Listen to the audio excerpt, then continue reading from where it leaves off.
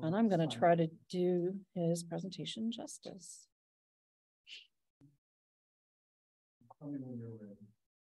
I'm ready. I'm on. So if they're ready, we're ready.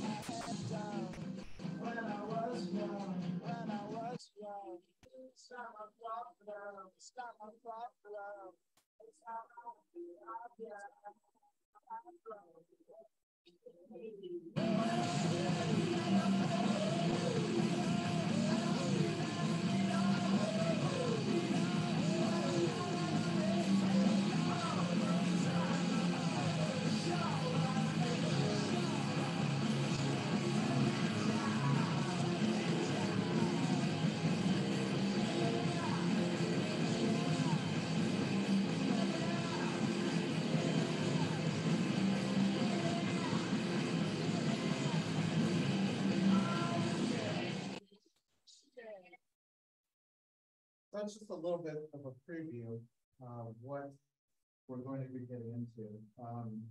Don't really like to talk about myself, but figured I'd give you guys just a little bit of background and kind of read through. I'm a photographer, graduated from the University of Houston, as a graphic designer, videographer, personal interest, love aviation, love to travel, and definitely a foodie. Searching for the best key lime pie in the country, and I heard Florida's got some of the best, so another reason for me to come down. Presently, I am the owner of Sector K Media. It's my own company. I'm the editor of Airspeed Magazine, and that is through International Society for Aviation Photography. It's another nonprofit organization where we have photographers from all over the world joining, just like you guys. And we put out an online magazine. I'm a photographer for Tora.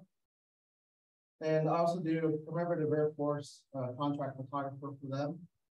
Do a lot with the warbirds and some official photography.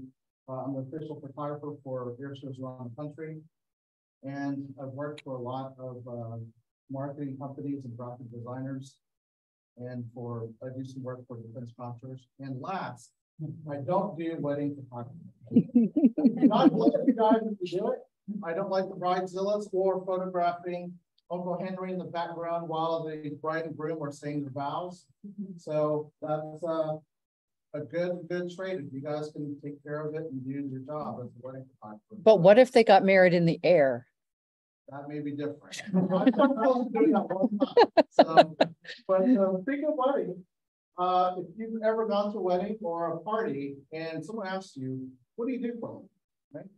I had to think about that because number one, I'm a photographer. I love shooting and trying to get the best images, but I'm a graphic designer, meaning I may have to destroy some really good images to come up with a marketing plan for a company or any kind of advertising on billboards and things like that.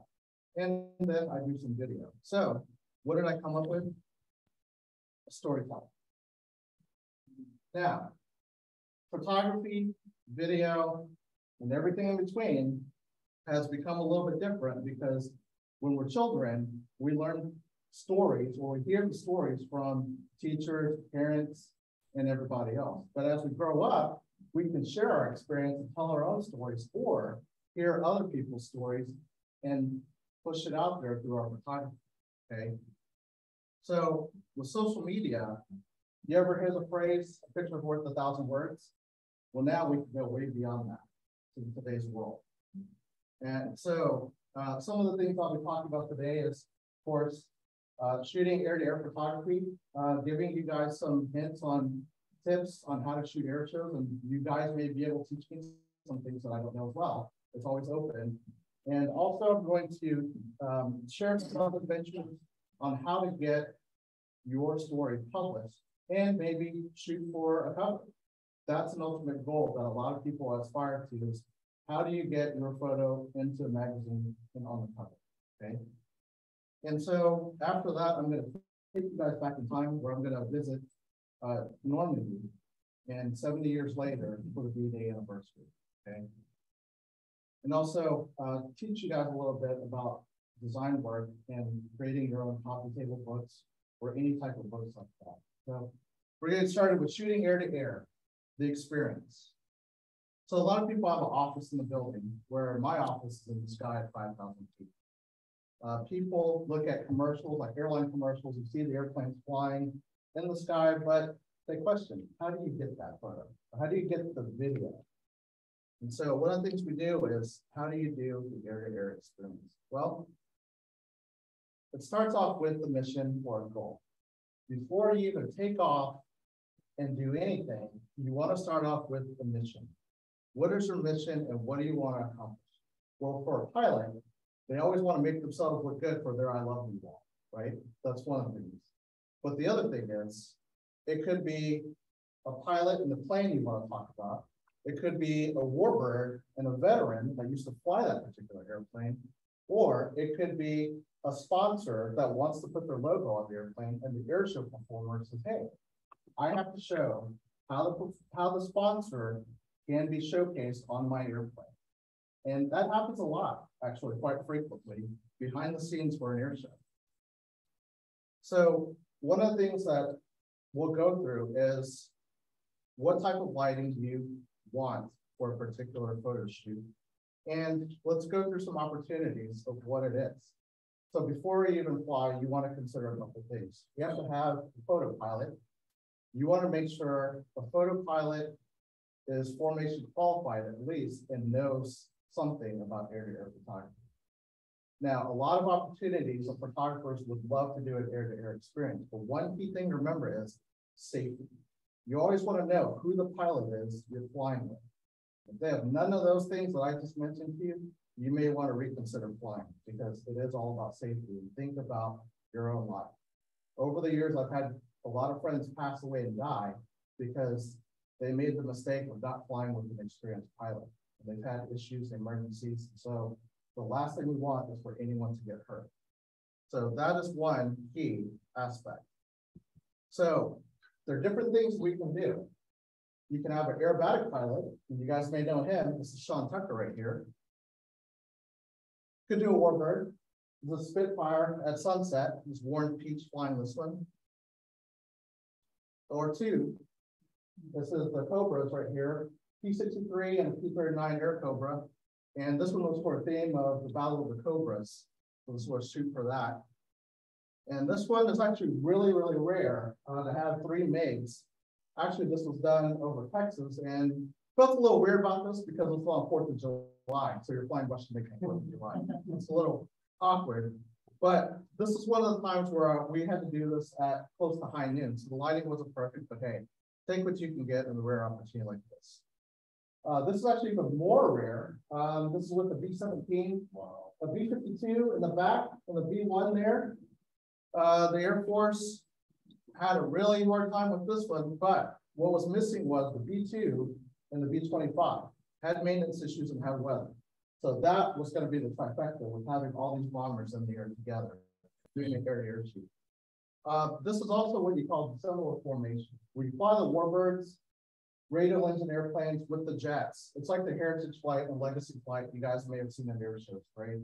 The Air Force flies the F-16 with the Mustang, or a Legacy Flight F-18 Hornet flies with a T-28 or a Corsair. This is another one. The H-26 is one of the airplanes I fly with commemorative Air Force and flying with the B-1. This is actually a bomber legacy flight we put together I talked to the Air Force, and it took a little while to bend their ear, but I got to the right people for the Air Force to make this happen. These are the two bombers, the fastest of their time. The A-26 is a very fast airplane during World War II, and the B-1 bomber is currently the fastest bomber we have in the inventory.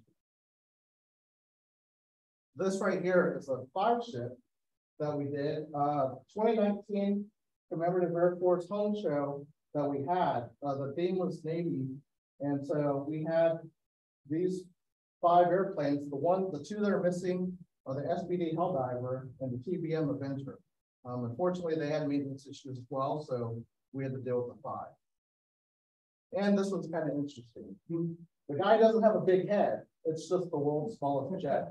If you guys remember Octopussy, this is a BB-5, where the guy Roger Moore flew the airplane through a hangar in that movie, and this is the same type of airplane right here.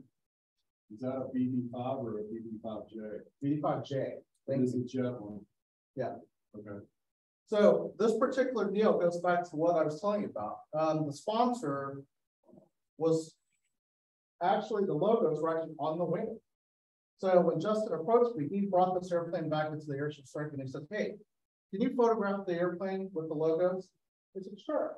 Unfortunately, I was flying in a little World War II biplane versus this him in a jet. So how am I going to do this? Separate speeds, I'm slow, he's fast. Well, put it in burst mode and hope for the best when he zips by. He had to do his performance. He had about 5 minutes worth of fuel left to get back to the airport after flying over the lake. And they said, "You know what? Put it at a knife edge and zip by me, and I'll see if I can get it." So this is what I caught right here. And so this was at towards sunset after we finished the show.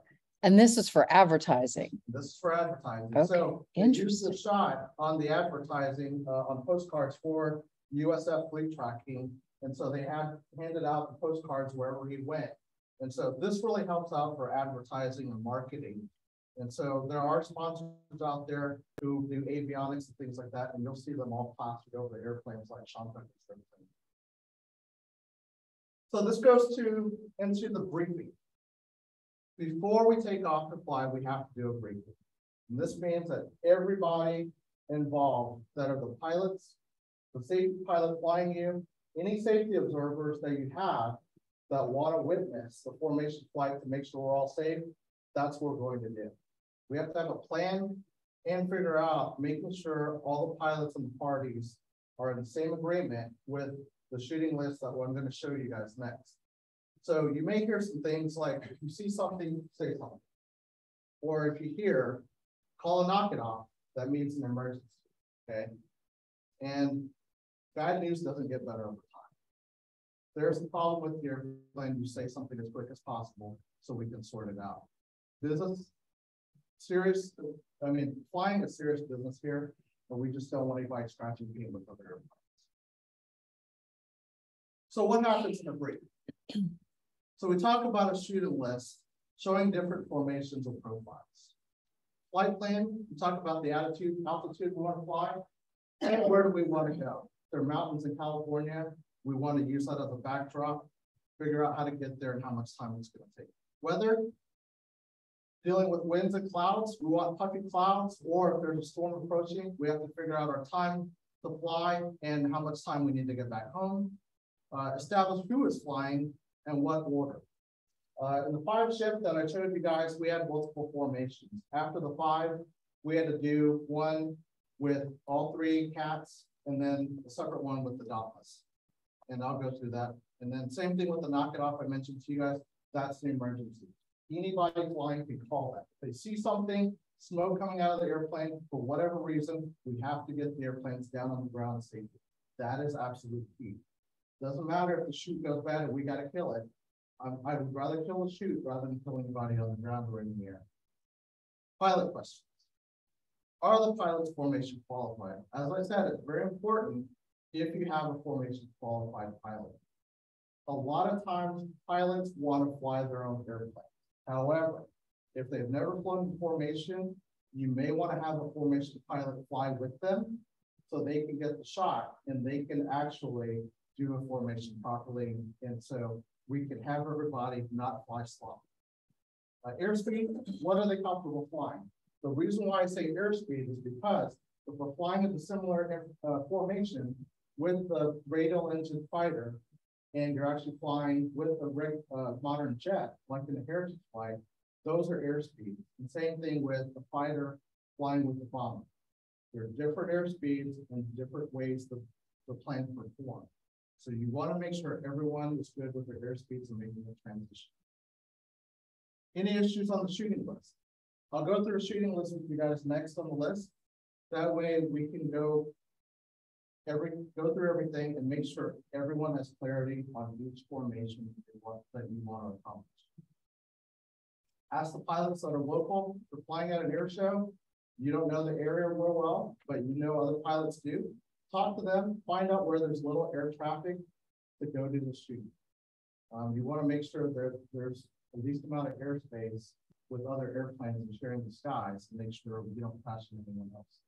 Last but not least, are you okay to fly? A lot of times we'll do the shoots at the end of the day. So we'll be going throughout the whole air show, and then afterwards, we'll go do the shoot. You want to make sure everybody's hydrated, everybody's confident to fly. If they don't feel well, don't do it. That's just the way it works. Same thing in the air show industry. When we're at an air show, don't do anything dumb. You want to make sure everybody has the right mindset, and it's okay. If you screw up in the act. Nobody knows. The audience loves to watch the airplanes fly. They don't know the difference, right? Same thing when you're doing this. You want to make sure all the pilots are healthy enough and feel good to fly. Shooting list. So this is an example of a shooting list I did with a B-17, a C-45, and an S&J, or as other people know it as a T-6. This is a formation list of all the different positions that I wanted these guys to fly. You'll see a little circle for photo. That's a photo ship of me, B-17, S&J, and C-45. So these are different names within the positions that I wanted the airplanes to fly. I highlighted number 4 is a VIC formation, and this is what it actually looks like. That's your VIC, or V.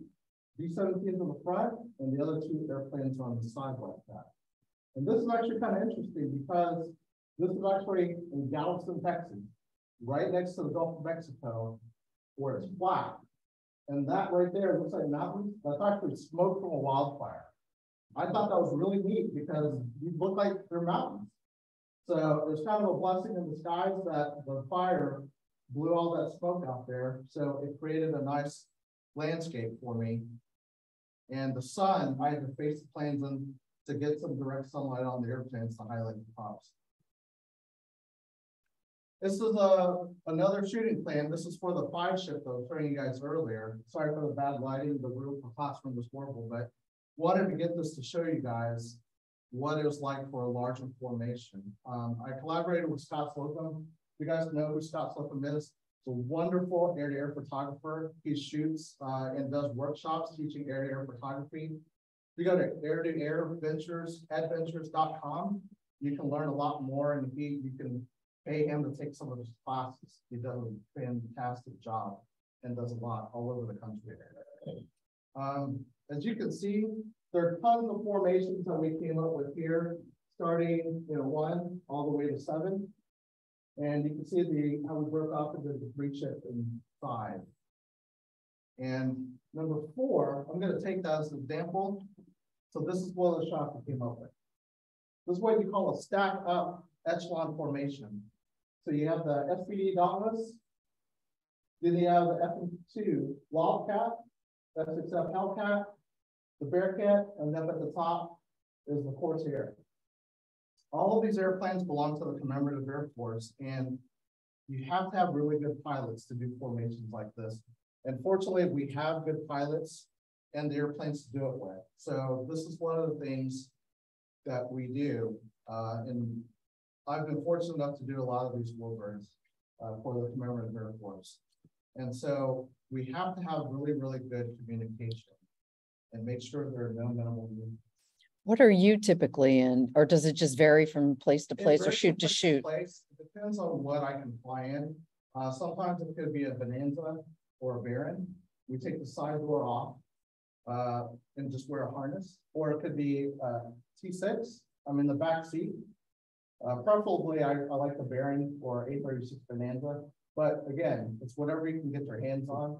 I prefer not to shoot behind glass, and we'll talk about that in a few more minutes, and I'll show you guys what I mean. So communication, radio and hand signals. So when I'm on board, I have a headset, and basically I can communicate with my photo pilot on what I want these guys that I'm photographing to do. The other thing is, if I can have direct contact with them, which is possible, I can talk to them and tell them where to move and where I want them in position. And it's kind of hard because they have to trust me. They can't see what I'm looking at through my camera, so it's up to me to direct them where I want them to be. And so I'll show you guys next here. So this is me in the T6 right here. As you can see, the canopy's forward. I'm not shooting behind any glass. And for this particular shot, the sun is right at me. What you want is to always have the sun on the airplane. So unfortunately, sometimes the pilots are looking at me and the sun's in their eyes. So I have to be very careful to make the adjustments to where they can see me and I can see them. And it's kind of hard to do because if they lose sight of you, that's very dangerous because they could easily collide into you. So what you want to do is make sure that everyone has line of sight of each other at all times. So transmitting through the radio is one, and here's another version right here, where you can see a little bit from a different angle. So at the top right there, this is a bearing. You can see the videographer and the photographer looking out. That's Sean Pepper right there, and then this is Jesse right here. I'm in the B-17 looking at them. I'm a load master on the bomber, so I have to do certain things because I have photographers from my end. So this is one photo where I had looking back, and then this is what it looks like from the photo shoot. This is what they got. That's me in the B-17 back there shooting this way. So that way you can see the angles from both directions right here. So we also do hand signals as well. And this was actually pretty rare. It makes me sad even because this is a Spitfire. If you get an opportunity to see warbirds, shoot as much of them as you can because you never know when something's going to happen to one or when we're not going to be able to fly them. We're fortunate right now because we have the resources to rebuild engines and keep the airplanes flying, but we may not have that opportunity in about 10 years. What's going to kill the warbird community is insurance too. There are a lot of accidents that happen when premiums keep going up, so that may change. So considering how close these guys fly, he can see me and I can see him very closely. He could be within 5 or 6 feet of me sometimes. And sometimes with the aerobatic guys, it's like literally you kick the wing outside the door. So we don't want them to get that close, but you know, it usually depends on what's going on. Here, this is Warren Beach. We're flying over the Gulf of Mexico. Surprisingly, this was a good day. You guys have good clean water. We've got muddy water in our Gulf, so it's horrible. But in this instance, it was really good. Same thing here. This was from the other shoot that I was showing you guys with 3 ship. And this was a little bit better after we cleared out from the smoke. I was able to get all 3 lined up here. Again, you want a beam where everybody can see you, and you can see them. So we get to timing. We've talked about a mission, talked about a briefing, and how we communicate. Now it comes to racing forward the golden hour. So we talked about our briefing, and we get to what is it that we have to do? We have to go fly. So I try and find my shoots at sunset, or you could do it sunrise. I don't like to do sunrise because I'm a lazy person. I like to wake up late, and so the maintainers as well. They don't want to wake up that early, and pilots are more alert at sunset. So I try and shoot for the golden hour. And so usually it's about an hour, but most of the time the range I want to shoot for is anywhere between 15 and 30 minutes. Again, as soon as you crank the engine on, you're burning money. So the more you can plan and get everything set up, the more clarity you can get on these missions, the faster you can get up in the air and get back down.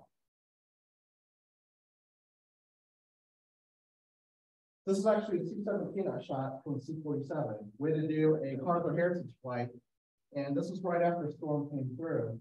So I had a little bit of beam of light coming through, which is really nice. I was able to get, and it's pretty intimidating because C-17 is a gigantic airplane, right? So you see the wing depth really close, but how do you get the entire airplane? So taking a few different lenses helps. I usually carry a 24 to 105. That's kind of my go-to lens. You can have a 70 to 200.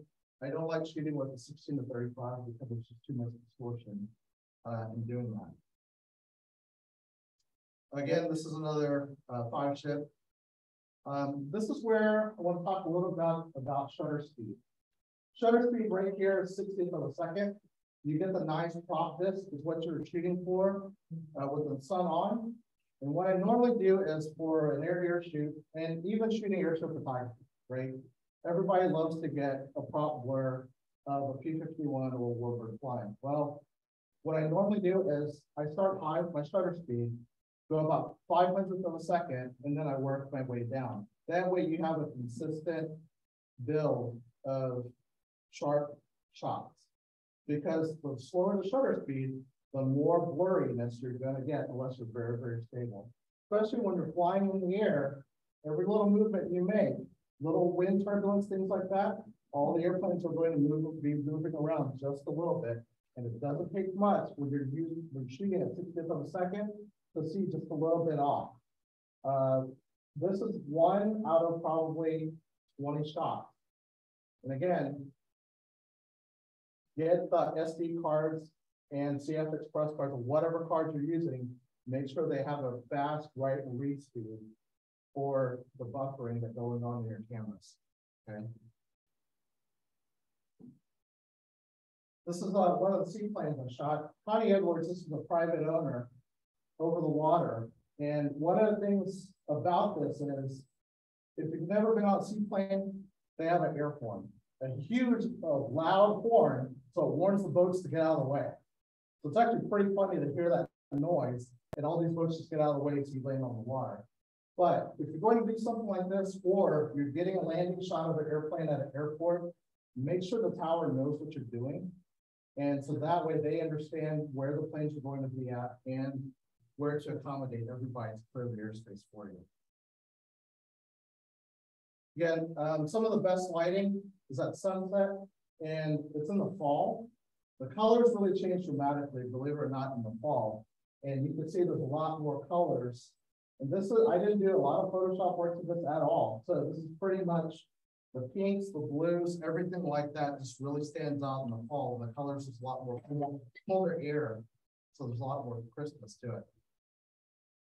Same thing with this one. Wow.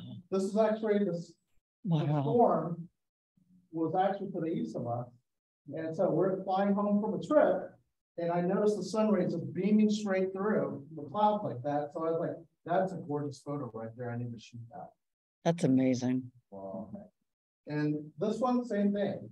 Playing with the light, whether the sun is on the airplanes or not, you always want to play with the sunlight and try and capture different views. This was actually interesting because I never knew how much there was a blue flame coming out of the exhaust by the engine power there. Wow. So the darker the more the sun went down, the brighter the flame was coming out, and I thought that was really cool. So I shoot to the very, very last inch of light. Meaning this was about, I had about 5 more minutes where I'm basic final and then put the airplane down. Depending on the classification of your airplane, if it's a limited category of aircraft or unlimited or whatever, a lot of warbirds can't fly after sunset. So our goal is to always land before the sun sets. So we get the mission accomplished. Once you get those photos, I try and enjoy every bit of sunlight that I can and get every different angle that I can, because again, shoot it all up. It's all digital. You know, if you're using film, some people use film. You have to be a lot more careful of what you want to shoot at, but enjoy the golden hour. So the vapor right here is kind of interesting, and this is why I shot this one to show you guys. One of the things that I look at when we're doing airshow photography is everybody loves to shoot like the crossing shots with the blues.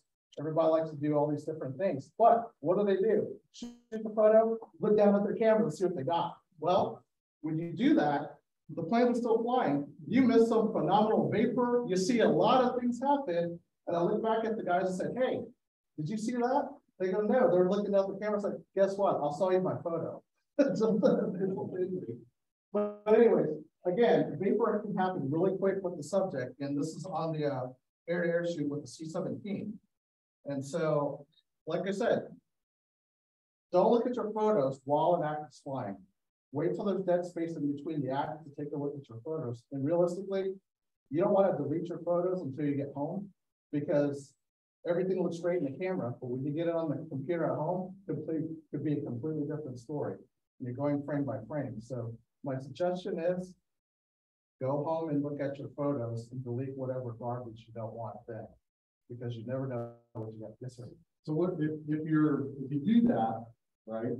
And you know, sometimes it's almost necessary to look down and look at it and see what you did get. Maybe the stop is a little, if you crank it up a little more, it's going to, you know, take it, right. It's going to sharpen it up more. Right. ISO's a little too high, or, you know, so you can do that. And then you're going to miss a shot. So, right. And here's something else. I'm glad you mentioned that because here's something I also want to talk to you guys about. And you guys may do it or may not do it. You may agree with me or not, and may disagree with me. But I shoot shutter priority. And for ISO, I leave it on automatic. And the reason being is because weather, when clouds block the sun, everything changes. But if they're performing, all of a sudden the cloud moves, you have boom, bright sunlight, right? So if you leave your ISO on auto during the day, this is just for the day, what I'm talking about. Shooting air shows, that's one less thing to worry about, okay? Same thing with your f-stop. Sometimes those moments, those are less things you have to worry about because air shows are going on so quickly, you just want to get the shots and not worry about it as much. If you want to shoot and vary your stops like that, shooting with your experimenting with your different f-stops, even during bright sun, put a neutral density filter on there to cut some of that light out. You can do that as well. But like I said, just keep in mind that there's possibilities where you keep it at auto ISO, you'll be fine on most of the shots. What do you think? I use shutter priority. That's what and again, everybody has different ways of method. I use R6 mirrorless and I also use 7D Mark IIs. So we'll get into questions afterwards because that's another thing you want. No, that's okay. I'm gonna have to leave. Oh no, that's fine. And I appreciate you asking the questions. But the cameras, same thing with shooting mirrorless cameras, and we'll get into that afterwards. But yeah, I know you have to leave, so questions like that, I don't mind asking you asking the questions and answering. This is great. So. Yeah, well, no, I'm just like, how does he do yeah. that?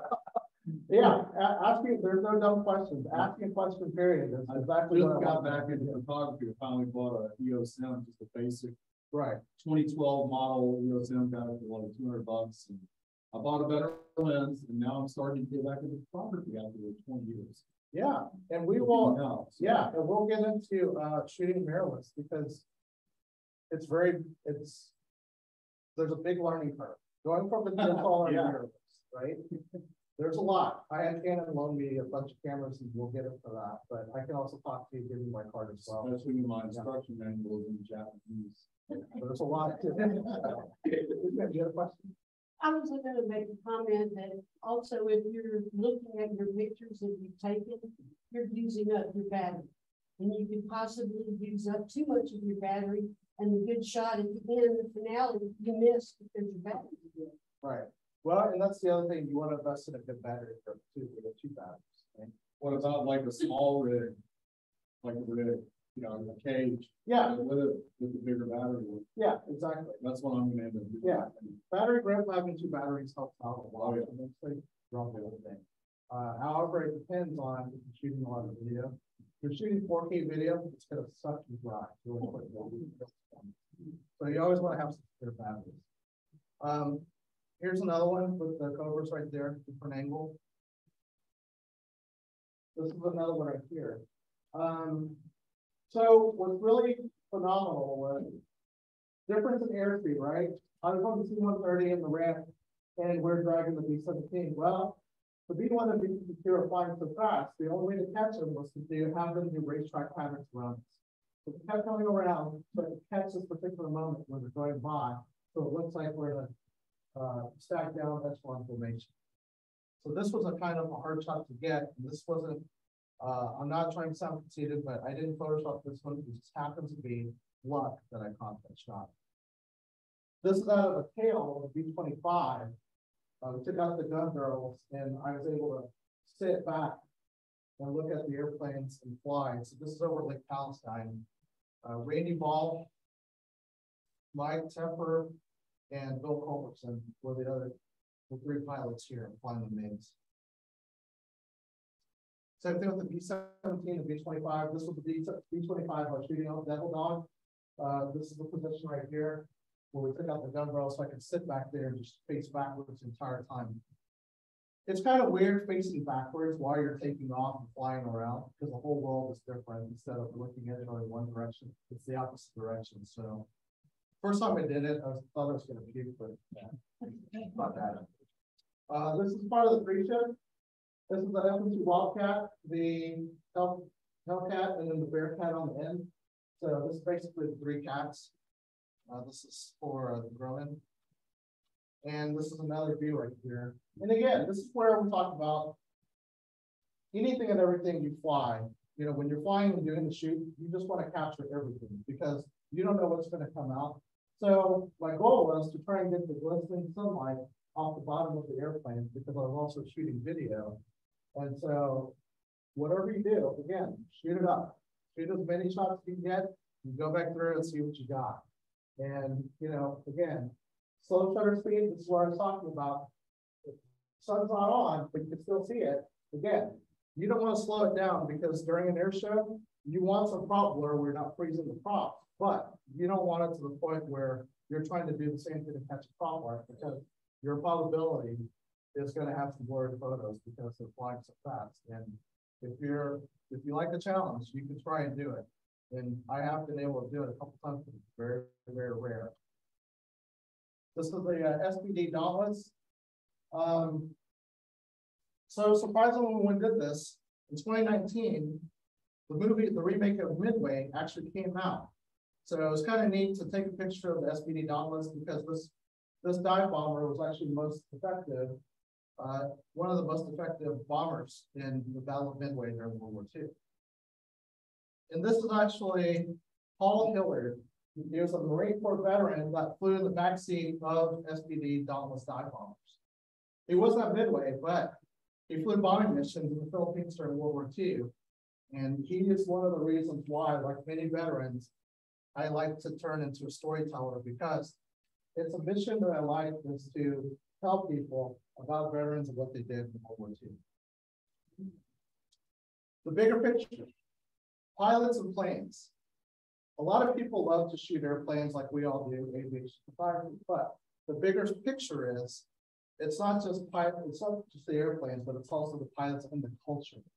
So when you're out there at the air shows, shooting photos of all these airplanes, I saw some nice shots of the photographers being shot, looking up and getting all the photos of the planes flying. That's a really unique and great shot. I don't know who did that, but I applaud whoever did it. So I did a story and I wanted to figure out what to do to convey the story to the news station, okay? So I had a couple things in mind. I wanted to do my first goal was to get some exposure for the air show. The Wings Over Houston Air Show, all the money there is raised for the Commemorative Air Force, supporting the organization to keep the warbirds flying, shamefully supporting the veterans, so forth and so on. Two, I wanted to show people how passionate I am about aviation, but also show how passionate the pilots are to fly the air show and also talk a little bit about the culture. And three, I just wanted to hype it all up to people who've never flown before and are fascinated by flying. And I know I'm meeting some of you guys. Everybody loves the Blue Angels and love air shows. So this kind of fits right into here because unfortunately I can't be here next weekend for the home show of the Blues, but I know a lot of you guys will probably be out there. So I pitched the story to the TV station, and the news station thought it'd be a great idea. The station manager talked to me. He's like, I've never done this. I want to do this. What are we going to do? So I told him what we're going to do. He goes, are you sure we're going to do this? Yes, we're going to do it. Just make sure it's strapped in. So we had to work on the camera angles for the news station to figure out what we wanted to capture. Then I had to talk to Sean and the pilot, the photo pilot, on what kind of angles to shoot. So this is what we're going to do. How would a preview itself? Practicing this out.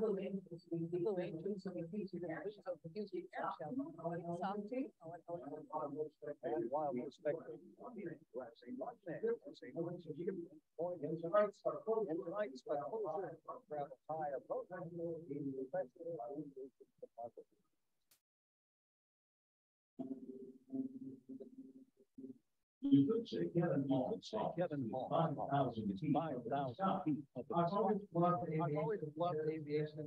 I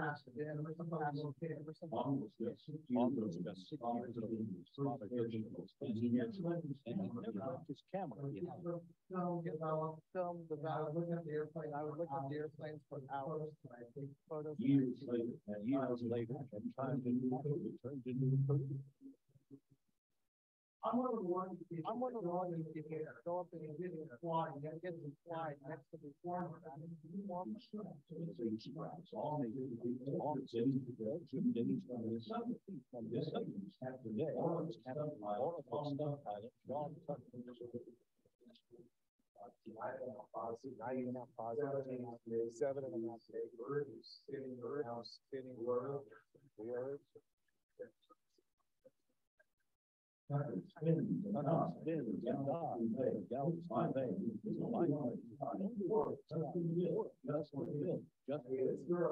this girl has to allow me to deflect the air, to screen away, Let me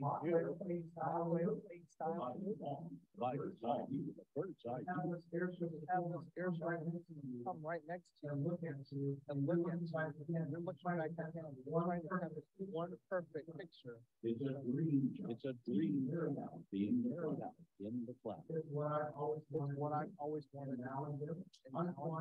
I'm flying some of the best pilots in the world.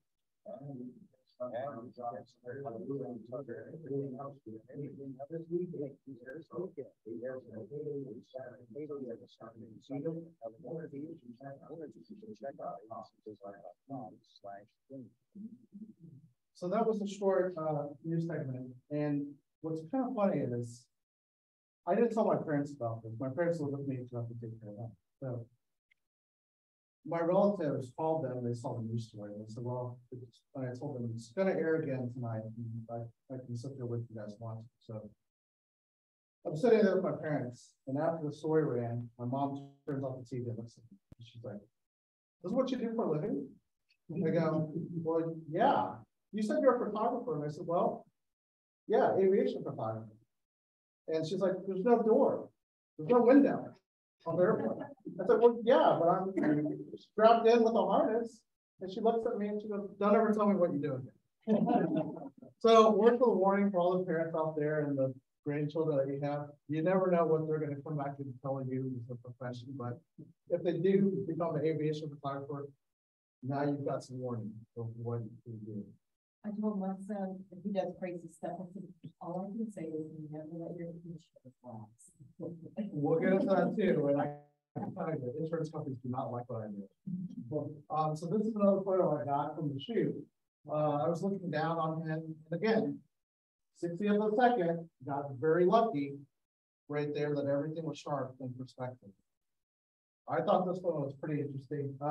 Sky writing down below, you can see the silhouette or the shadow of him doing snap holes. And I thought that was really cool. Again, nasty Gulf water. You guys have the good water. So horrible. Nothing in Photoshop could fix that color. It's so nasty. I thought this was fairly frame by frame. I decided to take each frame and look at what he did in that tumble in the news video. So what's interesting is this fourth frame right here, you can see how much he flipped it from that perspective to there. And so again, it could be the card buffering, not writing fast enough, or, you know, but just to show you how quickly he does that tumble. And there we go. The glamour shot, the beauty shot, the I love me wall shot, you know, I love me wall shot right there. Always make sure you get a good close up of the pilot and a good thumbs up. This was actually funny. This is on the bottom of the photo airplane that I was flying on. If you're not Sean Tucker and you can read this, you're too close. That's pretty hilarious. So next we get to design your story, chase the cover. Now that we've done the photo shoot, you guys have a little bit of knowledge on what it's like to do a TV story. And now I'm going to get into a little bit of how to craft your story, how to build a magazine story, and how to kind of sell it. I'm going to give you guys a few tips. I'm not guaranteeing you're going to get your story into a magazine or get a cover, but hopefully this will give you a few tips on how you can try and get yourself published in a magazine. As I mentioned earlier, I am a graphic designer, so my brain is wired a little bit differently. So the photos I take, I'm kind of thinking along the lines of what I could do in the future. Because an air show performer, I not only take the photos, but sometimes I have to do the advertising for them. So I have to look at different angles and the way the videos and everything else is shot. I thought about doing some work that I did with Atlas Air. They fly the 747's cargo around the world. But then I was like, you know what? This is Pensacola. You guys are home with the Blue Angels, so let's do something with the Blue Angels. So this is actually a story I did a while back. And for those of you guys who know the blues, you remember Fat Albert and the J-Lo takeoff, right? Rocket. So 2009, that was the last year they did this. And so they came to Houston right before Pensacola was the last home show, and that was the end of it. That was all they were going to do. No more after that. So I sat back and thought about it. I was like, yeah, it's going to be a really cool photograph, but it'd be even better if I could get a ride on the airplane during the J-Lo. So I scoured every aviation photography magazine that I could, talked to all the editors and see if anyone would bite so I can get a seat on it. They only offer a certain number of seats for media, and the rest is local military for the rest of the seats, right? And so the cockpit, normally they have the 2 seats reserved for pilots, and the rest are for everybody else. So this is a group photo of all the people that went up with me. And so it was quite an experience because, you know, it's a rare opportunity to be able to do this. So one of the things that my friend with National Geographic told me was, it's not what you do, it's the story you tell.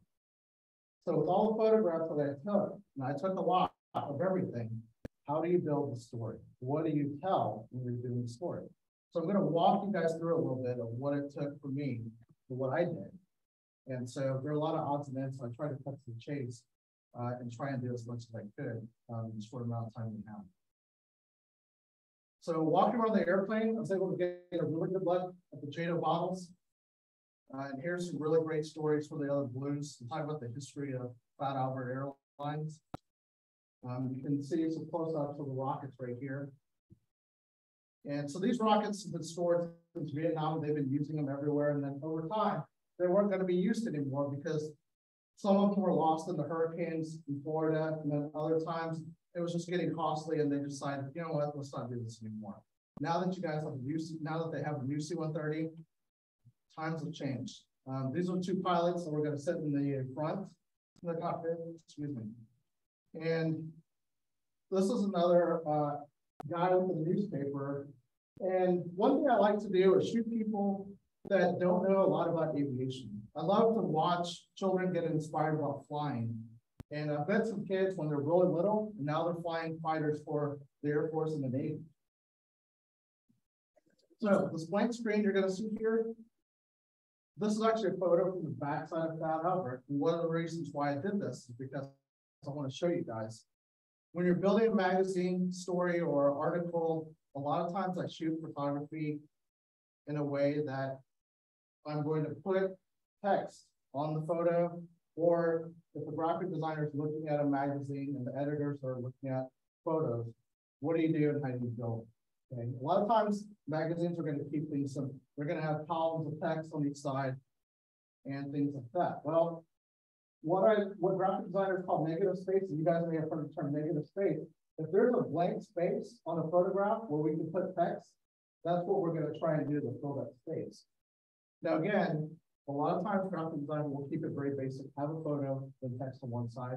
But the more intricate magazines that are low, beautiful photography in them, sometimes we'll do things like this to go through the story, photographic magazines.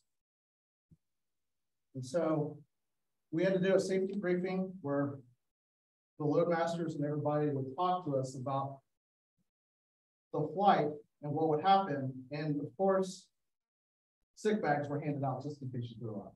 I didn't use mine because thank God I don't get motion sickness, but I don't think anybody did on this one, but other people have on other flights I've been on. I wanted to get some shots of the pilots and crew talking, going through the briefing, and they were doing the call outs. And I thought this was kind of neat because in the Marine Corps, they have a start-stop look to them. So I wanted to capture some of that grit that Marine Corps has.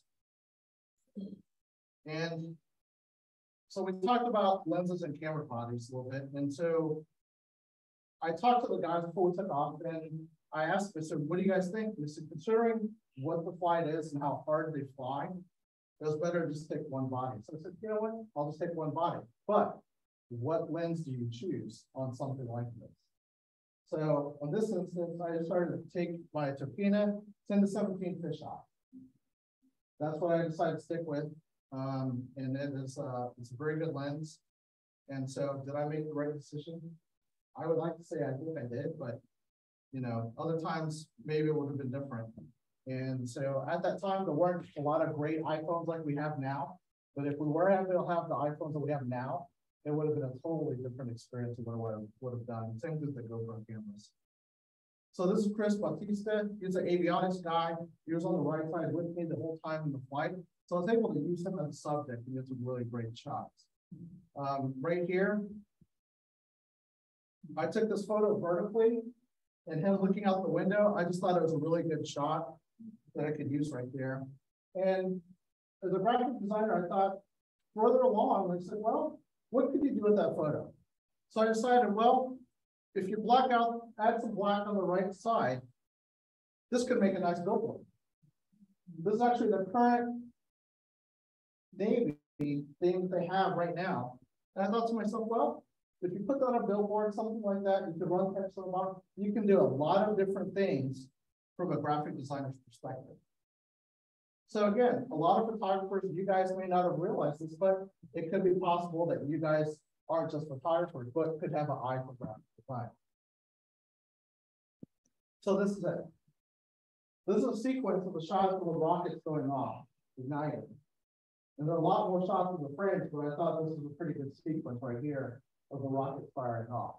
And again, all this is scratched from the window, scratch glass, but you can see from the rockets firing off, the great reflection.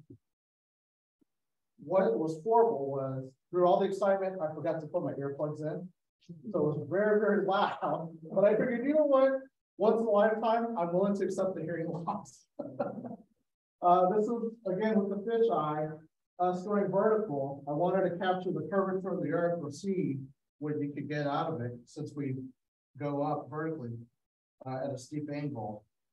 And of course, the sun was right there. So got into the horrible sun, but right before we leveled off, and said, you know what, that's okay. So I turned around and Chris was floating above me. We're doing negative G at this point at the tip to level off, and everybody goes weightless. Negative G. Woohoo! So this on the other side, you can see the guy floating up that way, and this guy's having fun. Now, unfortunately, the photos aren't really sharp. That's because my camera started floating as well. So I had to grab it while shooting the shot. So, but you can see the wires floating and everything like that. So, this I thought was a pretty cool angle. You can see the wingtip on how much, how steep we're pulling the 360 turn and how steep of an angle we're going. And so basically a lot of maneuvers the C-130 they do is pretty much wartime. There's nothing extended over. So let's go back to the shot. Horrible photo because of the sun blaring right at you. So the story had a sad ending because I couldn't use this as a photo I wanted to use because of the curvature of the earth and everything. And it just didn't work out. So had a sad ending, I couldn't use that, but I did get the ride, and it was a once in a lifetime opportunity that nobody will be able to do again. So if you haven't been listening to a lot of these things I've been talking about right now, hopefully you guys will wake up when I say this. Size does matter. Okay. Shoot vertical. And the reason why I'm saying this is because another thing my friend said to me as a photographer for National Geographic, he always said to me, love shooting vertical, love shooting photos horizontally, but I shoot for cover. What does he mean by that? Shoot vertical. Okay. A lot of times magazines will pay you for an article, but they'll pay you even more for a cover shot. And that's the thing. I did a few articles for Air and Space magazine, and they wanted to use one of my photos on a special issue for the cover. So they paid me on top of doing the story, which was great. And so here's some examples of covers.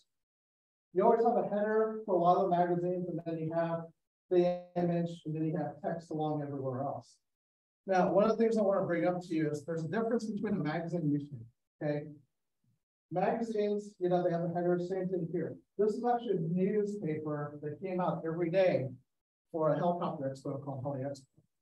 They wanted a cover shot of the first helicopter landing at the convention. Well, I gave them the photos, and I said, well, there's a lot of debris floating around, the black, everything. It's really dirty. I said, I can clean that up. And said, no, you can't. This is an editorial. This goes back to photojournalism right here. We want people to feel what it's like to be there.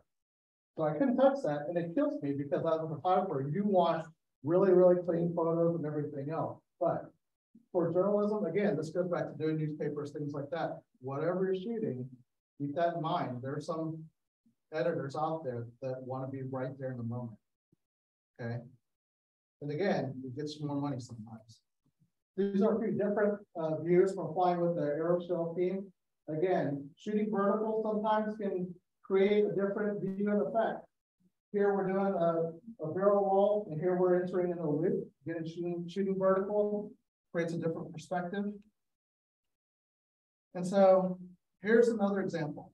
And you may be thinking the same thing that I did too. Well, I have a horizontal shot. Could I make this into a cover? Absolutely.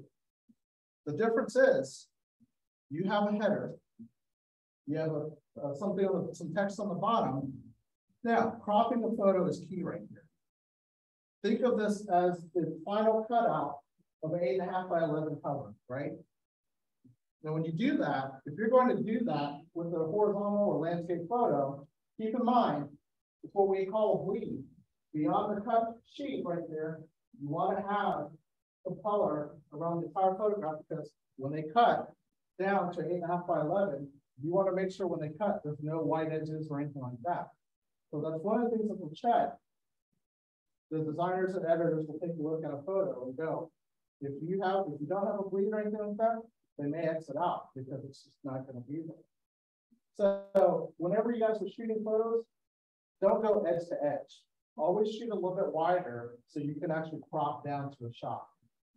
Yesterday, Lorelei was, we're talking about photos, and that's one of the things that I thought about too when she mentioned cropping. It's good to shoot a little bit wider, that way you can crop into a shot, and that way it's a little bit of a tighter shot. But you have that play right there to do that. So this is an example of one of the things you can do. So, going to get into something about books. A lot of photographers love to do books to show their work. Blurb.com is a company I use. There's plenty of companies like Shutterfly, and there are a whole bunch of other companies that are out there. Blurb I found is really good. I'm going to talk about a book that I did, some inserts and stories. I have 2 examples of books that I did through Blurb. You guys can look through it. The paper quality and also being able to sell your books online really helps you out. Now, yes, you can go to a printer and order 500 books and things like that. What's the problem though? You're left with a ton of inventory, right? So unless you have a ton of space and you want to shove them all in your house, it's going to take a lot of room. Well, Blurb.com, what they do is it's basically an online bookstore. You can create the book. They have templates for you and design in PDF where you can lay out your book. You can sell the book online on their website, and you can set the cost, and you can also set the pricing on how much money you want in return. Of course, they take a little percentage because they have to print the books and do the binding and everything like that. The great thing is you can sell these all over the world. Anyone all over the world can go. And the shipping cost is, they have printers in different countries all over the world. So the shipping cost is very minimal. It's not like an international delivery cost or anything like that. So you go to a bookstore, Daks Over Normandy is the book that I have. I'll look at my name and you can see these 2 books. Okay, we can talk about that if you have more questions about the books. So do we have any veterans in here? Anybody serve? Okay, well, thank you to your husband. And my mom. Okay, any relatives, any family, veterans that serve, I thank them for their service. My father was a veteran, he was in the Air Force. And so I have a little bit of being a huge part of, being in the world, dealing with the military, doing photos and, serving and doing things with the Crown Air Force. So I'm going to take you guys back to Normandy. And during World War II, June 6, 1944, known as D-Day, codename Operation Overlord, more than 160,000 Allied troops landed along a 50-mile stretch, heavily fortified French coastline, fighting Nazi Germany on beaches of Normandy, France. General Dwight D. Eisenhower called the operation a crusade, which will accept nothing less than full victory. More than 5,000 ships and 13,000 aircraft supported D-Day invasion, and by day's end, the Allies gained a foothold on the continental Europe. More than 9,000 Allied soldiers were killed or wounded. So 2014, my friend called me and said, I'm going back to Normandy for the anniversary. You want to go? I said, okay. What are you going to do? We're going to fly in some C-47s, drop paratroopers out, and get us in trouble. We thought about it and said, you know what? Keep this goal in mind. The party doesn't stop until the fingerprinting starts. So of course, I agreed to this, and as you can see, we're very limited on how much we can pack. There's only so much weight we can carry on not just on the airline flights, but also on the C-47s. So we had Pelican cases. We thought about putting things in there for transport, and the struggle is real because, as you can see, he's trying to cram every little SD card, everything, battery pack, whatever he could shove on the bag without going over. And so we had a little bit of, the iPhones were very primitive as compared to today. So iPhones did help and Android phones. So this is where we were going with. Ground canopy parachute team. And our journey started in England, Portsmouth, England, and we're going across the English Channel, just like they did on D-Day, and basically crossed over into Normandy. So that we're doing exactly what they did on the anniversary of D-Day invasion. These guys came from all over the world, and as you can see, everyone tried to keep the most authentic World War II uniforms, and so we were basically recreating this group. These guys are made of civilians and active and retired military as well. This is our meeting point, Portsmouth, England. This is a tip of England where we could cross, and you always want to make sure that you know a little bit about customs. A foreign country, of course, being in England, driving on the left side of the road rather than the right. And so we had a guy that was just sitting there at the rental car place where we're leaving, and we're like, what's he doing in the chair? He's pointing to tell us to be in the left side, not the right side. Like an American, like, oh, we're the idiots he's looking out for. But during the time we're there in Portsmouth, these guys would get a refresher course on basically how to set up for static line jump out of the C-47s here. Leon Slot is basically right there in Portsmouth. It's a little town, and this is where a spot was where everybody gathered for one of the ceremonies, forward cross. So the guys walk down the street of the town, and all the paratroopers march through a gathering. And of course, this is again where a lot of people gathered right here. So we had RAF pilots that flew in World War II, infantry guys, dignitaries, military, all right here. Their veterans and their families who all witnessed the ceremony. These are some of the veterans that were there to tell their stories. And I thought this was a really cool shot from back here. This is a British Lancaster bomber and 2 Hurricanes. The weather was overcast, but just as they flew over, the sun started to peek through the clouds. So I thought it was really neat. I thought it was kind of fitting that these guys were waving at the airplanes going by, looking up. What's really cool is I talked to the local people. What's really neat is the children get a real history lesson about World War II and what took place at Portsmouth.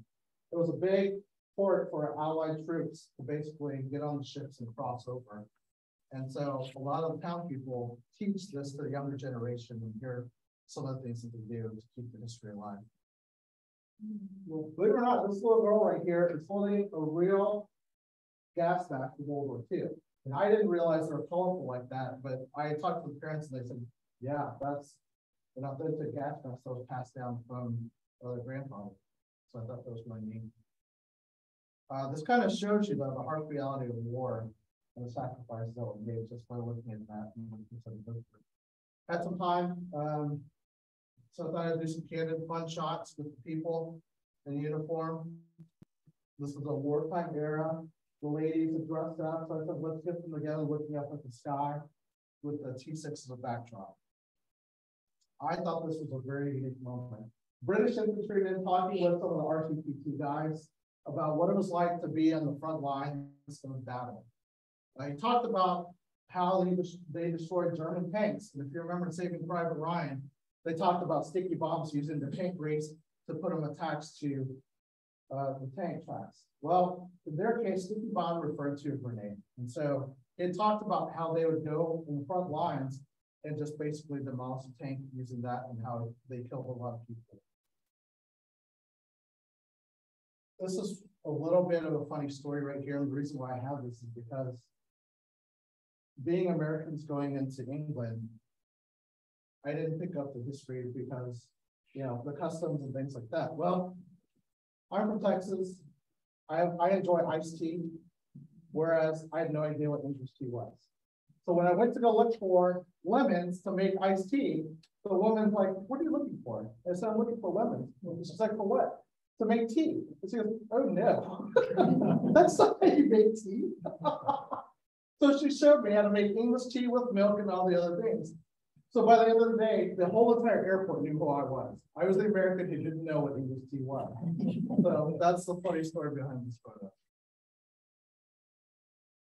So the C-47 Dakotas were the airplanes that the paratroopers docked out of during the war, throughout World War II and Normandy. So I want to talk a little about the veterans. Just real quick on that slide. So was that a full, the other one before, was that a full shot and then you did that, Yes. that white out for the graphic part? Yes. Very cool. Yeah, I'm sorry. These were all 8 of the C-47s that were crossing with us across the English Channel. Actually, one of the photos I'll get to in a second here, I'll tell you. Okay, so this is one of the World War II veterans. This airplane named Dragon. This was actually one of the airplanes that flew on D-Day. And so again, 7 years later, this airplane is flying across the English Channel to drop paratroopers over Normandy. And you can see on the inside, these are the operations on D-Day, Elmira, and then Albany right there. That is actually a photo of the airplane getting ready to tow a glider. This is Gene and Jack Dack. The airplane they changed the name to Placid Lassie after this, but this was actually in Florida. They flew this airplane from Florida all the way up over Iceland, all the way into France, just for this. So that was pretty rare that this airplane flew all the way from Florida, all the way up and over to France.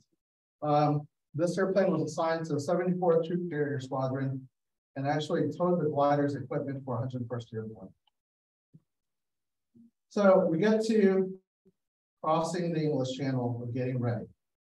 Okay, the weather, of course, we're an 80-year-old airplane, so we have to make sure everything runs smoothly in getting across.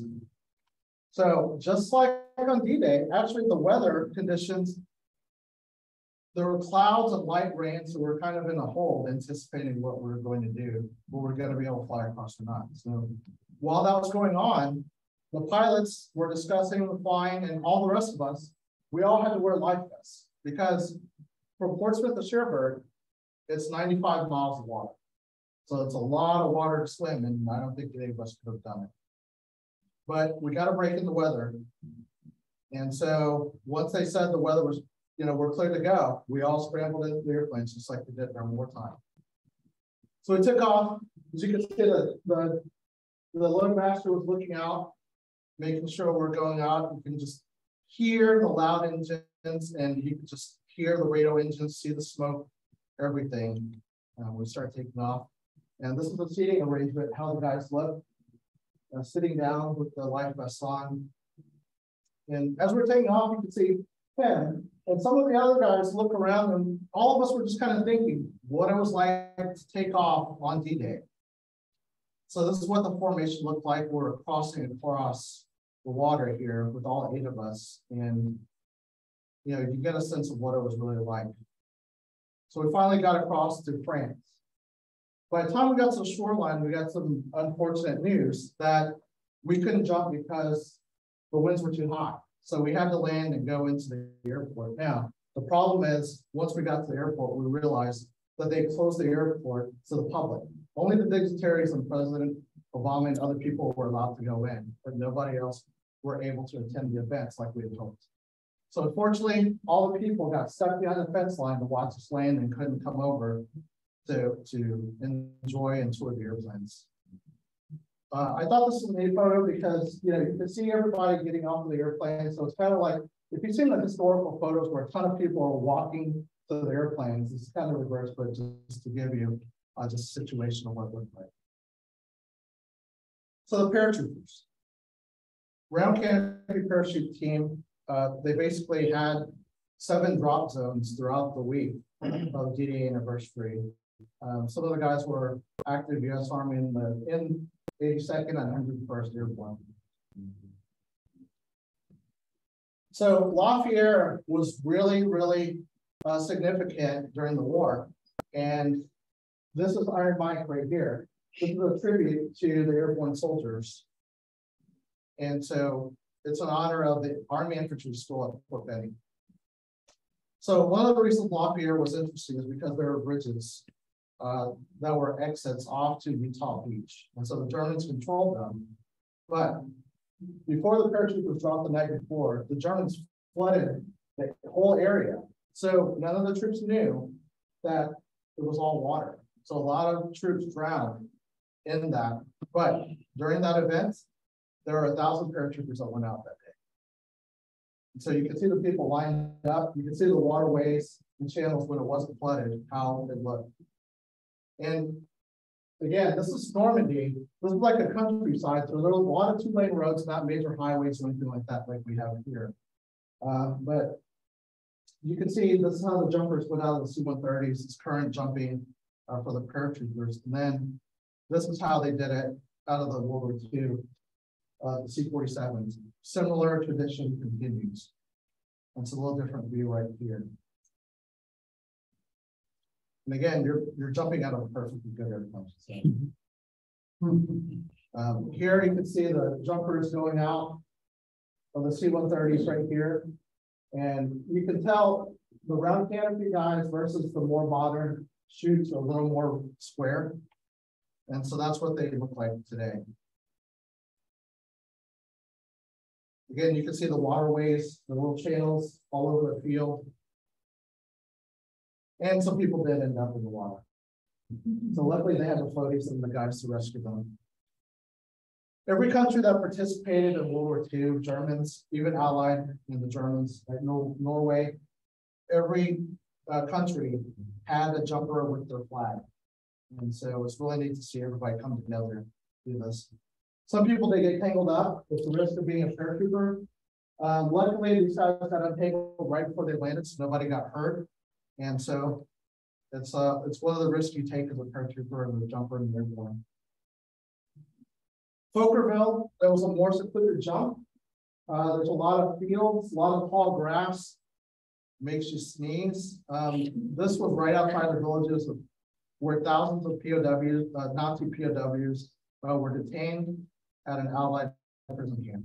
So you can see the tall grass. The tall grass was ridiculous, made everybody sneeze. And so my friend and I were staying at a French woman's house named Therese. Therese looked at me and she says, I know how to fix that. Calvados. I didn't know Calvados was a brandy that was made just in Normandy. So I drank the first glass, turned it into 3 glasses and 4 glasses. Well, not a big deal. My sinuses cleared up, went away.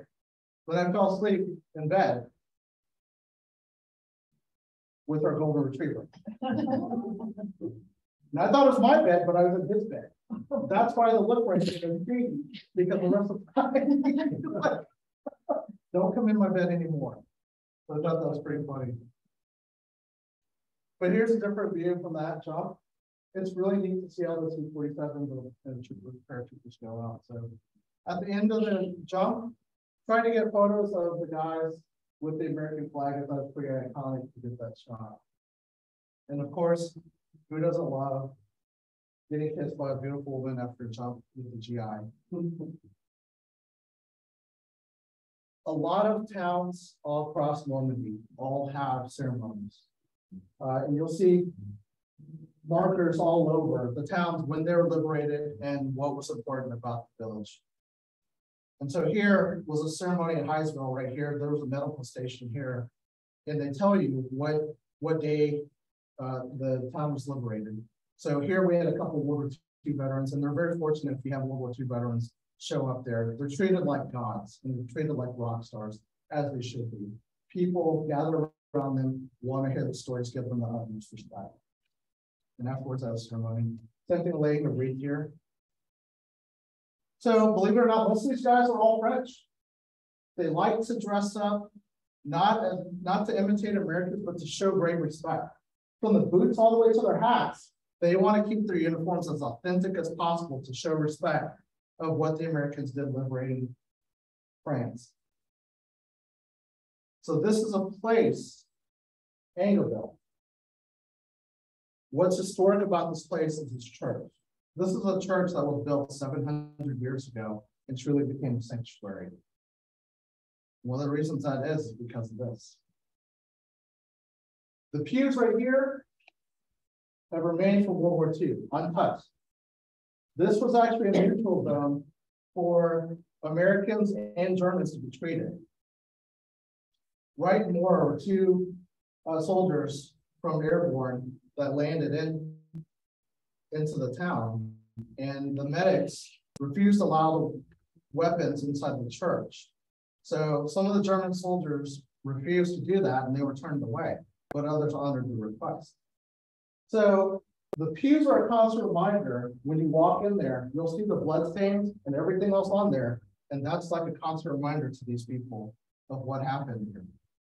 So after D-Day, 2 days later, German soldiers emerged that were hiding in the bell tower.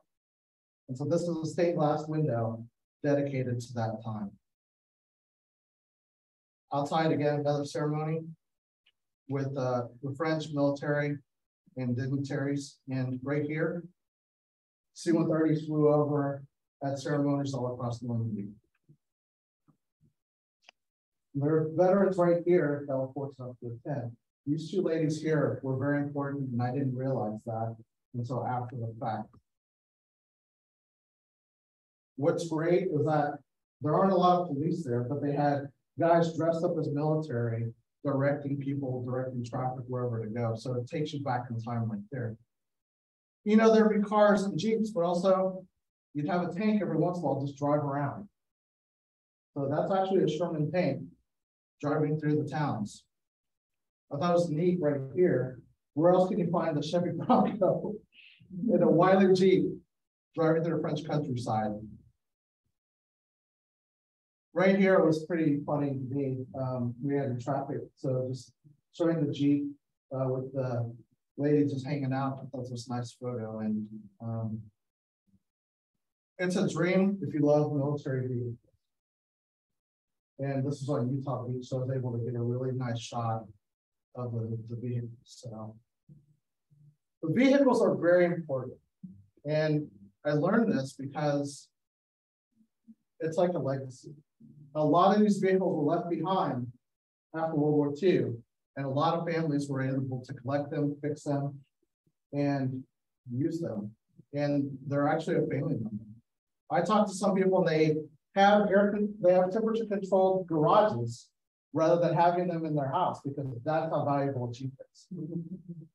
So one of the reasons I took this photo is because this is Raymond Bouquet. He was a mayor of St. Laurent. And a couple of years after this, after the anniversary, I went back over and over again with Ladies for Liberty. They're like the Angel Sisters. They sing just like the Angel Sisters perform. They introduced me to him, and he explained to me, this Jeep right here and all the rest of them that families have is important, because on D-Day, him and his father were rescued by the Americans, and they were taken up the river where they were liberated. So he remembers riding in a Jeep just like that one during World War II on D-Day. And so that is one of the reminders right there, why to these people it is so important. He let us stay in a house, a beach house that he had on the water behind them right there, and just stayed the entire time. He says, you owe me nothing. This is for you guys. So we're getting into some veterans here.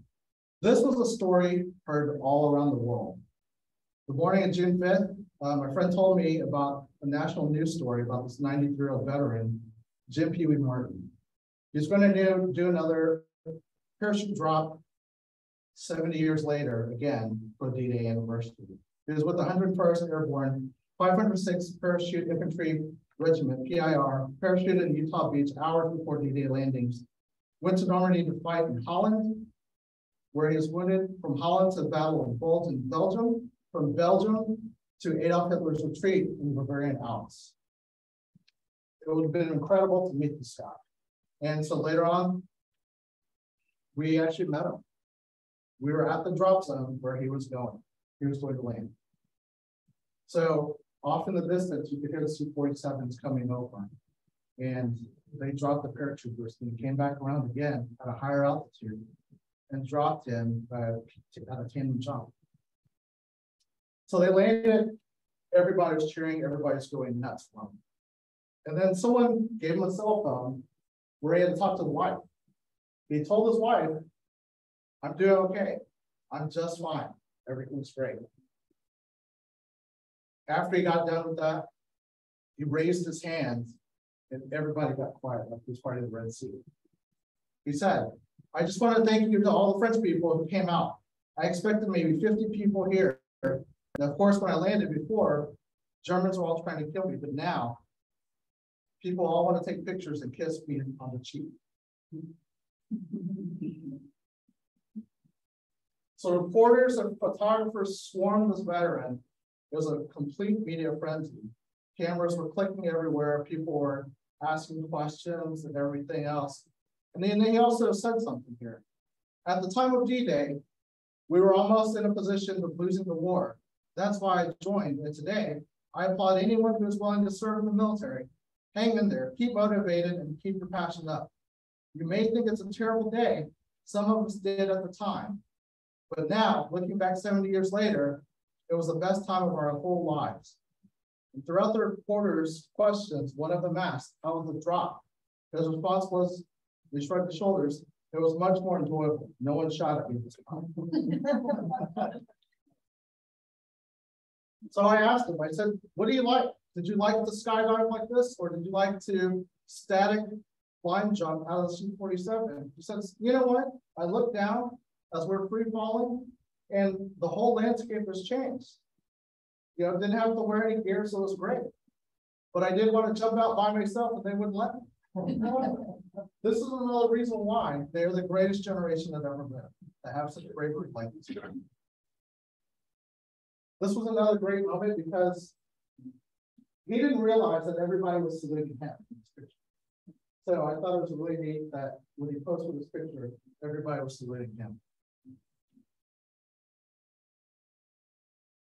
So this is another veteran here. But the two ladies I took a picture earlier, I had no idea who these people were. This is Ellen Levitsky and her sister, Dorothy, as well. So Ellen's on the left and Dorothy's on the right. These two ladies, I didn't realize who they were until recently, a few years later. But I took this photo at that ceremony of them looking up at the airplanes when they're flying over. So I thought those were really cool photos. But in 2019, where I was at a private party where she ended up being there at this nice chateau. And I walked up to her, you know, I was introduced to her, and I walked up to her and said, I have no idea who you were at the time. And I got the story from somebody else saying that she was a nurse. So I said, I have to meet this woman. So she said, well, I'm nobody special thinking in my head, but to the rest of the world, she is. Those medals right there that you see is the French National Order of the Legion of Honor medals. It's like receiving the Medal of Honor here in the US. Older sister was Dorothy. Unfortunately, she passed away in 2015. So what's funny is that she says, well, doctors told me I couldn't come, but I'm 99 years old. And she says, well, since I'm 99 years old, I don't give a damn what doctors say. I'm coming anyways. So she talked to me about the Great Depression and growing up in New Jersey and how she became a nurse. And then her sister, Dorothy, was also a nurse. But Ellen wanted to join the Army and go and help the soldiers out. Dorothy hated the fact that she joined the Army and didn't want to be alone, didn't want her to be alone. So Dorothy joined as well. So they served together in France. And after I met with her, there was an unveiling, a memorial in their honor. So even though Dorothy and Ellen were not present on D-Day, but arrived months later, memories of serving with the 164th General Field Hospital of Bolville remained with her forever. She talked about being cold, no matter what, with blankets and fire that kept going out. It was horrible conditions for the soldiers. The wounded soldiers kept screaming. She didn't know what to do. And she heard shooting off in the distance a lot. And to her, she never knew whether or not Germans were just going to come in and kill them all in the tent or not. But she didn't like the fact that her sister joined just because of her. And if something happened to her, she would have felt really horrible. And sadly, after I saw her, she passed away November 20th, 2019. So I'm going to take you guys on what it was like to fly and drop jumpers on June 6th. I didn't plan on flying. I thought we were going to fly on aviation any other day of that week, but they allowed me to fly actually on June 6th, 70th anniversary of the day.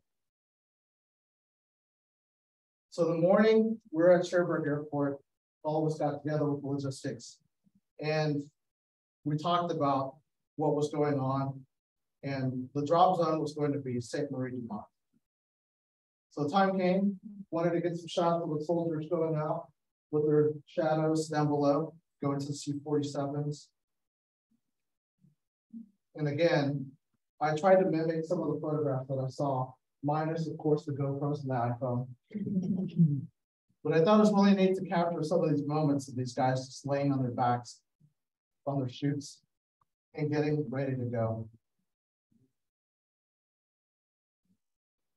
So with my fisheye again, I thought it was a neat view right here. This is kind of a symbol for hook up on the static line, so I got them to do that. So I thought that was a neat shot. So we finally took off. This is Ben, our jump master here, and basically he drops the streamers and makes sure everybody gets out of the airplane safely. He is actually currently serving in the U.S. Army as a parachute rigger. And he's also jumped into many combat zones as a U.S. Army person. So for him to do this was pretty amazing because he said it was like stepping back in time. And he goes, now I realize what people did before me. So in other words, for him, he just said this is badass. So we got together, flying in formation right here. You can see the coastline. So to have two D-Day veteran C-47s to fly on and jump out of was pretty unique and incredible. I actually turned my camera to shoot some of the guys' faces, and you could see some of the reactions right there. And just the simple fact that we're doing this recreating history was pretty emotional. Some of the guys had grandparents that actually went to and died on, after days after D-Day, and sometimes other members of their family, survived and had a good life. So time came, getting ready to jump. Everybody had to stand up, hook up, get in line. Everybody's giving the shouting. Jump master had to check everybody, make sure all equipment checks were done. Each person checked each other, one behind the other. Getting ready at the jump door, you see the red light right there. When the green light kicks on, jump. And there we go. Out the jumpers went. If you got a pound on the butt, go out the door. You don't want to stop the stick at all at any cost. But if there was something unsafe, you didn't get the pat on the butt, you jumped off to the side and let somebody else go. After the jump, guys would bring in the static lines after they all went out and then set up for the next stick to go out. After that, a few seconds, it was done. Mission was accomplished. Everybody got out. After the drop, we flew over some of the towns of a flyover. This is actually St. Mary Glees, where a lot of the events took place. If you go to St. Mary Glees, there's a church, and there's actually a paratrooper hanging off to the side, and that's actually resembles actual paratroopers that got caught on the side of the buildings. So that stays there as a reminder. After flying over, I was able to get a photo of the C-47 and get some of the landscape there. And again, this is closer to sunset. So really vibrant right here with the fields. You can see the hedgerows everywhere, and you can just get a sense of the landscape. So it was a once in a lifetime opportunity that I'll never forget. So during this trip, I had one more place. This is the Normandy American Cemetery. It's located in Colville. Cemetery site covers 172.5 acres and contains the graves of 9,386 of our military dead. Most of them lost their lives on D-Day landings and ensuing operations. On the walls of the missing, in the semicircular garden on the east side of the memorial are inscribed 1,557 names. Rosettes mark the names of those since recovered and identified. The memorial consists of a semicircular colonnade, loggia, at each end containing large maps and narratives of the military operations. At the center is a bronze statue with a quote saying, "Spirit of American youth rising from the waves." When you first walk up from the parking lot, you're at the visitor center, you have to check in, and you don't see anything. But there's a lot of trees to the left side, and you can see off into the ocean because we're high up on the bluff. So after checking in, walk over and walk through the trees. My friend said to me, he goes, "When we get there, I'll give you a moment." And I looked at him, I said, "Well, I think I'll be okay." And his face grew somber and looked at me and says, "That's what I thought too." So after walking a little bit further, you'll see rows of crosses as far as the eye can see to a tree line, and there's another section beyond that. So on the crosses, you'll see the names of soldiers that died, where they were from. Each dead stone had their name, rank, unit, and state they were from and the day they died. Looking at the date, you can clearly tell who died on the week of the invasion and actually on the day. When you walk up and down the row, some of the headstones don't have a name, but a place for an unknown soldier with the quote, "Here rests in honored glory, a comrade in arms, known but to God." And a lot of people were buried there that had that, and I thought it was very sad because I'm pretty sure a lot of families never got the closure they needed with the family members that passed away. So I had a lot of time to sit there and reflect on what it was like to see this adventure, what I'd been through. The veterans, talking to them, listening to their stories. And what was really fascinating is, and actually hard to swallow, is you see the terror that the veterans went through on D-Day. They lost a lot of people, they lost their friends, and they were scared. You know, there's a lot of things that people shouldn't have seen. And it kind of remains with the military today. A lot of military fight, and they don't tell their families because they don't want their families to see the horror that they saw defending this country. This is a photo of the cemetery. I wanted to leave this photo with you guys to look and see what it's like to be there. This is one last photo that I took before I left, but I did have a photo of my friend's uncle, and he was a B-24 waist gunner. She had told me he died in a mission. His whole crew, a B-24 got shot down, and he was the only survivor. So he had a good life. And, you know, the year before I did this, he had passed away, and she gave me the photo and said, when you go to the cemetery, can you leave his photo next to a tombstone so he could be with his crew? So that's what I did. I found a B-24 squadron and a navigator, and then I set the photo next to it. So I'm going to close you guys with one last video, and I wanted to explain this story and share this story with everyone. So I hope you guys enjoyed the presentation, and we can do a Q&A afterwards. So this is a video. Oh,